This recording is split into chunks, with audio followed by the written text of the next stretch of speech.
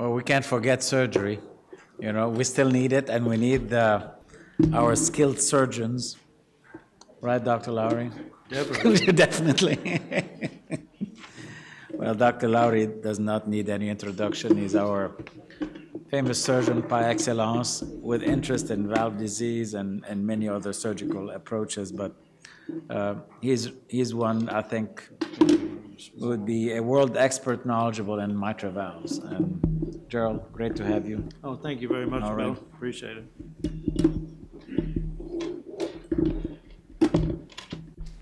Well, thank you very much, and pleasure to be here with you all.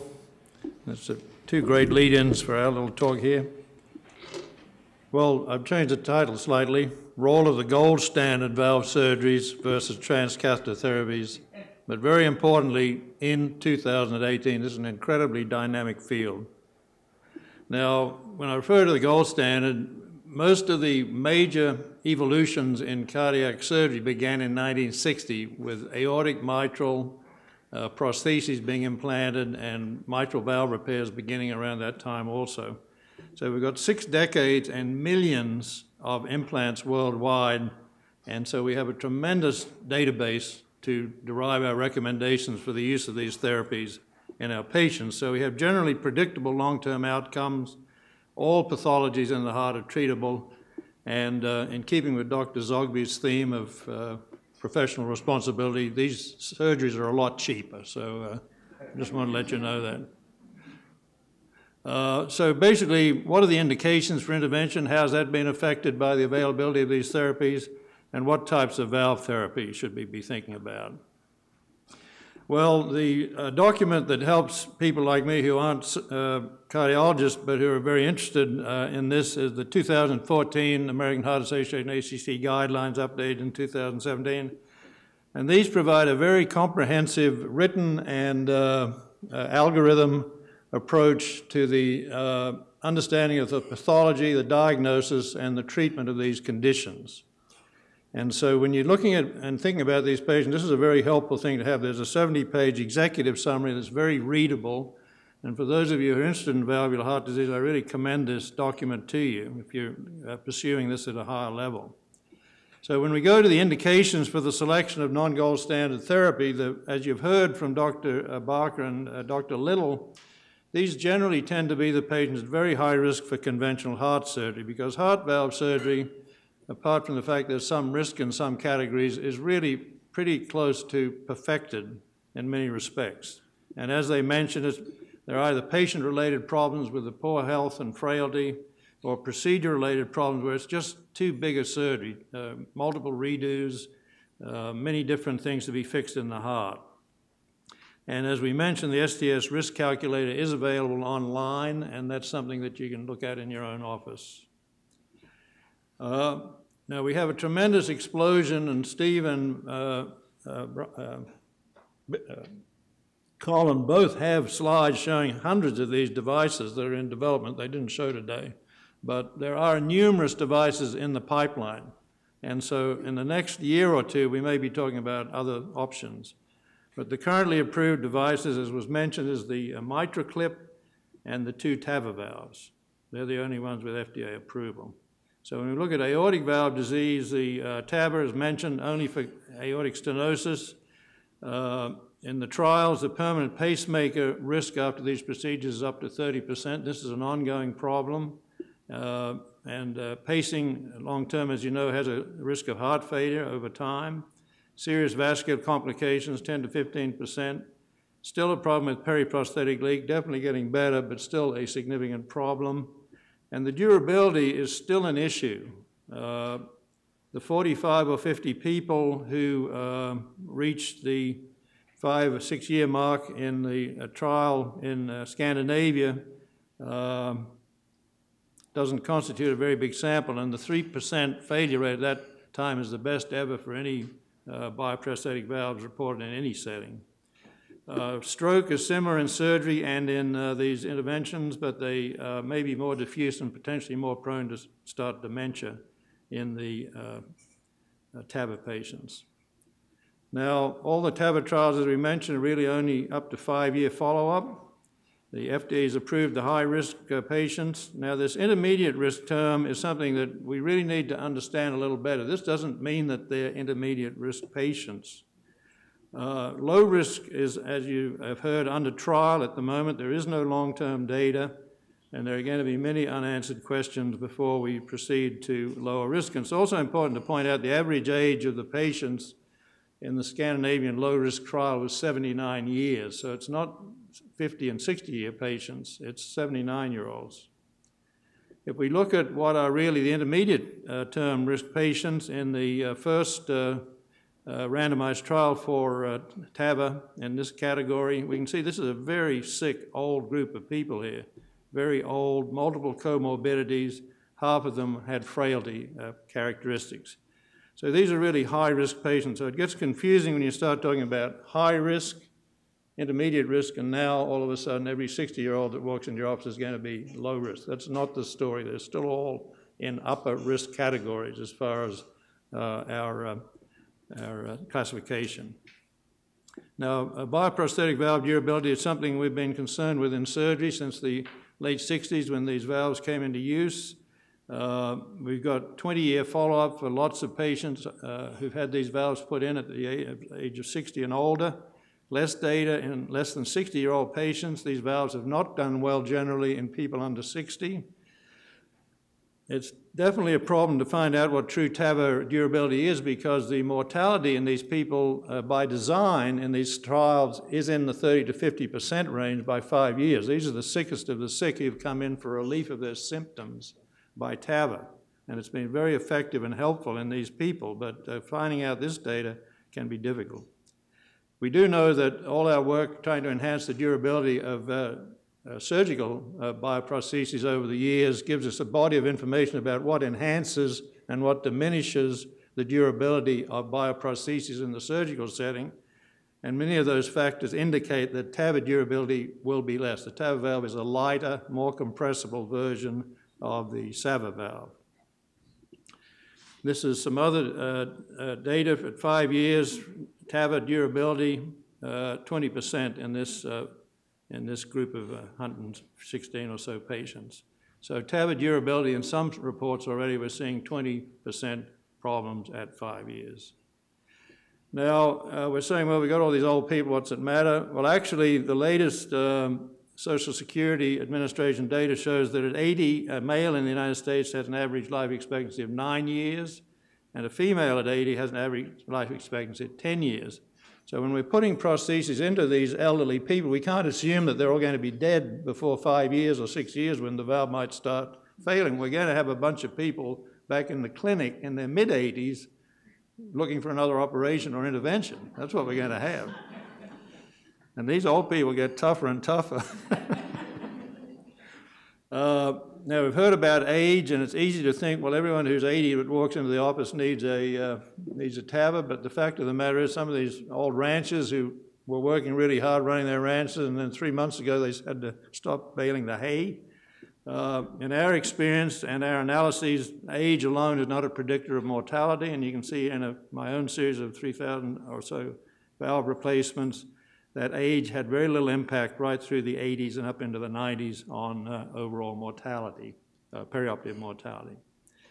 Now, at the other end of things, as we start talking about going into younger and younger age groups, both the US and the European guidelines recommend that bioprosthetic valves not be used in people under 60. And there's good reason for this. We obviously, if people have their reasons and they really want a bioprosthesis, we ultimately will do what they want. But we recommend to them not to do it. This is the biggest series that has been published in these people, and you can see by 10 years, over 20% of the bioprostheses have failed in this group that had a mean age of 51. So moving on to the mitral valve. This is the set of the algorithm for mitral regurgitation. I really echo Dr. Little's comments regarding the mitral valve. The mitral valve is very insidious and complicated in terms of people getting into trouble while asymptomatic. And so there's a lot of numerical data that we follow closely in these people. And I think it is well worthwhile that if you have a patient with mitral regurgitation that you consider sending them on for at least a review by a cardiologist who can advise you and keep them under close observation, because these people can really get away from us because of their ventricle deteriorating in the asymptomatic state. Now, unlike the aortic valve, we've got a large variety of pathologies for the mitral valve to look at. We know that, and it's confirmed in the AHA guidelines, that mitral valve repair is now recognized as superior to replacement in every possible setting. 1% mortality versus 5% globally. Superior late survival by 20% at 10 years. That's 20% better survival at 10 years. Superior durability to replacement, better hemodynamics, and a lower risk of endocarditis. This is the original repair, the late 1960s, rigid ring, chopped out pieces of leaflet. Problem is these have poor overall ability of the surgeons to repair everybody, poor long-term durability, and they have some of this SAM you heard about, the anterior leaflet getting stuck up against the septum.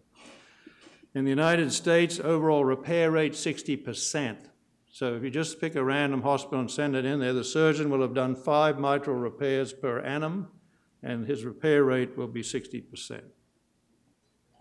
As was mentioned, the mitral valve very complex with this relationship with the other components of the heart. Anterior leaflet here in direct continuity with the aortic valve. And if we look here, here's the aorta rocking and rolling, coming down in systole, back up in diastole, and the mitral valve changing its shape and rocking and rolling also with the aortic mitral angle changing. So extremely dynamic, as opposed to the aortic valve. You can shove something in, expand it, it'll be there. The mitral valve is changing dimensions and position all through the cardiac cycle.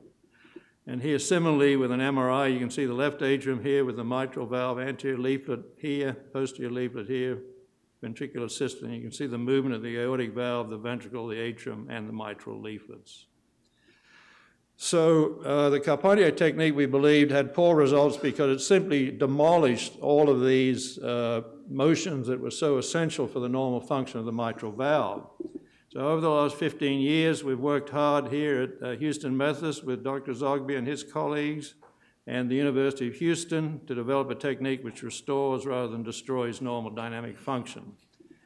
We emphasized the role of intraoperative stimulation by inflating the heart to an end diastolic position that simulates the end of diastole before the onset of systole, flexible annuloplasty ring, and no leaflet resection. And we use artificial chordae to realign the leaflets. Over the last 10 years, we've accumulated a large number of publications by echo, cardiac MRI, and CTA, and strain analysis, which now shows almost normal restoration of function in these valves. And we now have a technique that gives us 100% repairability of the majority of pathologies and a 90 to 95% 10-year durability. Here's a big anterior leaflet. It's flail. You can see the ruptured chordae. We use our artificial chordae. We're looking through the mitral orifice here straight down towards the apex. You can see we've got these chordae made out of Gore-Tex. We're going to bring them up and put them through the anterior leaflet here. Chordae are now in place. We now adjust them. We put a flexible ring. This moves with the annulus. When we make the annulus smaller, its flexibility comes back. Here you can see the end result. Everything's moving normally, and we've got a beautiful outflow tract, no evidence of SAM, and you can see the artificial chordae down here. Mitral stenosis, we heard mentioned, and as we heard mentioned, the mitral valvuloplasty by balloon is a very effective therapy. This actually was the subject of a review in 1998 by Dr. Bono. And there, at that time, 6 randomized studies. So there's no question in properly selected patients that mitral valvuloplasty for rheumatic mitral stenosis is the first-line therapy. But it's very important to note that it works best in people who've been assessed by echo and had a score, a 4-part score, for all the different components. And generally, the younger patients with lower scores are the ones that do the best with the balloon. If you get really old people and they got a lot of calcium and stuff, what's likely to happen is, as happened here, is you put the balloon, you blow it up, and instead of splitting up the commissure, it goes straight up the middle of the anterior leaflet. Fortunately, we're usually able to get in there and repair these valves and split them open surgically afterwards. Now, as was already mentioned, MAC hasn't been a very good pathology because it's very difficult to deal with. MAC refers to this accumulation of calcium under the mitral leaflet and invading the top of the muscle of the ventricle, related to repetitive stress on the leaflet. Here's the leaflet, and the blood's coming up from below, and there's a constant jerking on the muscle, and eventually that gets inflamed and calcifies. And the calcium involves the muscle and also involves the leaflet to some extent. This is an extreme example here. Dr. Carpentier has classified it. Fortunately, most people have mitral annular calcification with a degree that's surgically treatable. It doesn't invade the ventricle too much, and it doesn't invade the leaflets too much. But in some people, it is an inoperable condition. Quantification by CT is a field that needs further work, so we can find out exactly what we're operating on and exactly what can be treated with mitral valve replacement. 25 to 30% mortalities in these series attempting mitral valve replacement are not uncommon. So HOCM, hypertrophic cardiomyopathy, which we treat here quite a bit, causes mitral valve insufficiency. This can be corrected by resection of the HOCM. Very rare to need to do anything to the mitral valve. Tricuspid valve, still no ideal therapies percutaneously. We still have to get in there and repair these valves surgically. So just briefly and in conclusion, 2,000 mitral valve repairs, 100% repairability now with our new techniques. Age, again, no impact on outcome up into the 80s. 100%, 10-year freedom from reoperation, 95%. 91% and 86% freedom for significant MR on echo in our studies. And because we don't resect the leaflets, if we go back in to re-repair, we don't have to put prostheses, so freedom from late prosthesis, 99%. So in conclusion, and this applies to 2018 only, nothing much has changed. Our good risk people still need surgery. Our bad risk people, which we used to say, I'm sorry, we can't help you, we've now got a great group of people. We can tell them we're going to send you to this other doctor, and he's going to make you almost back to normal. And so they get sent over to the valve clinic, and we all have a big talk, and many of them are actually helped by a clip or a prosthesis. So it's a very close teamwork. And with the enormous number of things coming down the pipeline, the next few years are going to be extremely exciting. We're going to see all sorts of devices. And the reason I got my son to go into orthopedics is because in 5 or 10 years, I don't think there's going to be many prosthetic valves being put in surgically. Thank you.